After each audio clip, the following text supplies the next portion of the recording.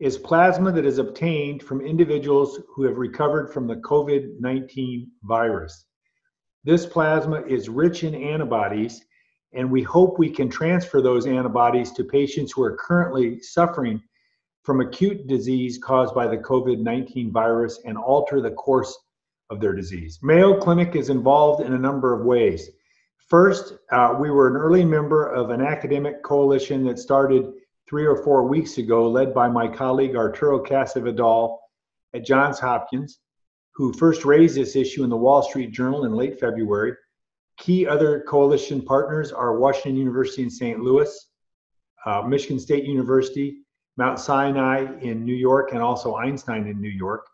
And this has morphed into a collaboration with the U.S. Food and Drug Administration to develop really an expanded access program that will coordinate the collection and distribution of this product across the country and permit us to perform scientific studies on it in real time so we understand how best to use this product moving forward. A classic clinical trial would be to find a group of patients and offer one half the treatment and one half placebo or a control arm, some other standard therapy. This would be ideal if this disease were slower moving and not so life-threatening to people that were in the hospital.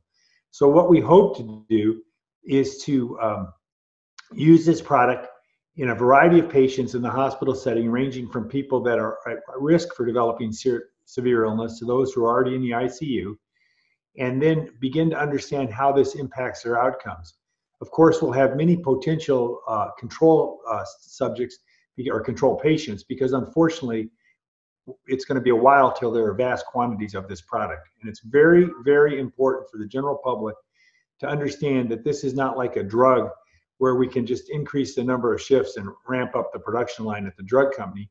This is a biological product that has to be obtained from a specific set of patients who've recovered from COVID-19, who meet rigorous criteria and go through a process to obtain this material, and then it has to be distributed. So it's very complicated.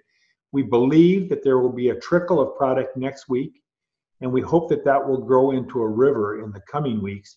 But the logistics around this are going to be very, very challenging, and it's super important for the general public to understand these limitations.